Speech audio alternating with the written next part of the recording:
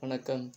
Corona தொற்றால் நாடு முழுவதும் ஊரடங்கு உத்தரவு நீட்டிக்கப்பட்டுள்ள நிலையில், இந்தியா உணவுக் கழகம் ஒரே நாளில் 2.8 லட்சம் மெட்ரிக் டன் உணவு தானியங்களை விநியோகம் செய்துள்ளது. கொரோனா தொற்றை கட்டுப்படுத்துவதற்காக மே 3ஆம் தேதி வரை ஊரடங்கு உத்தரவு நீட்டிக்கப்பட்டுள்ளது. இதனால் நாடு முழுவதும் பொது போக்குவரத்துகள் தடை செய்யப்பட்டுள்ளன. இதனால் நாட்டில் உணவு தட்டுப்பாடு ஏற்படாமல் இருக்க இந்திய உணவுக் கழகம் மூலம் சரக்கு ரயில்களின் வாயிலாக உணவு தானியங்கள் நாடு முழுவதும் விநியோகிக்கப்பட்டு வருகின்றன. நேற்று ஒரே நாளில் 2.8 லட்சம் மெட்ரிக் டன் உணவு தானியங்கள் 102 ரயில்கள் மூலம் நாட்டின் பல்வேறு பகுதிகளுக்கு இந்திய உணவுக் கழகம் அனுப்பி வைத்துள்ளது.